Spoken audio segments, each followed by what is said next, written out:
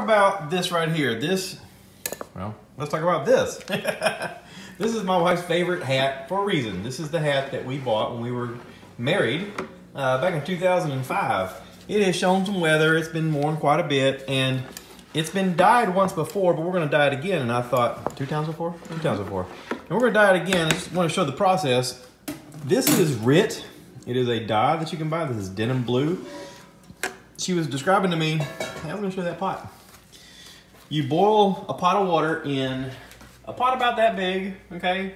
Boil a pot of water. It needs to be about 140 degrees or higher with a cup of salt and a tablespoon of dish soap and the whole bottle of this. And we dunk it in here, right? We just drop it. Drop it. Drop it. And squeeze it around, make sure it gets good and covered, and it soaks it all up. This is the part in the movie where the thing goes, I'm melting, oh no, what a world. We're gonna leave it. We're gonna leave it for how many days? At least 24 hours. Do we stir it each day or just leave it? Just leave it? Yeah, I might flip it over. Okay. So we'll give you an update and show you what it looks like when it's done. But we've done this, like my wife said, twice before. This will be my 3rd time. This will be the 3rd time, and each time it looks new. So, big shout out to the company RIT for your really cool dye and keeping my wife's hat looking new.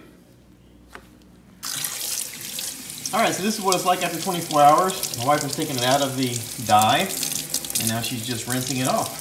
Using tongs, of course, so she didn't get her hands blue. Alright, now my wife says she's going to, she's basically rinsed a lot of the dye off. You can see it's still dripping a little bit of that dye.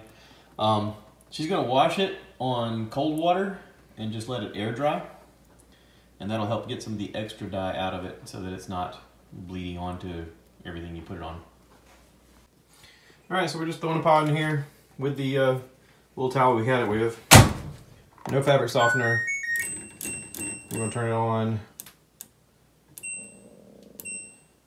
Speed wash,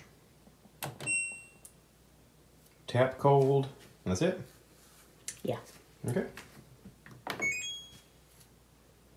And that'll rinse that out really good and wash the extra dye off. Okay.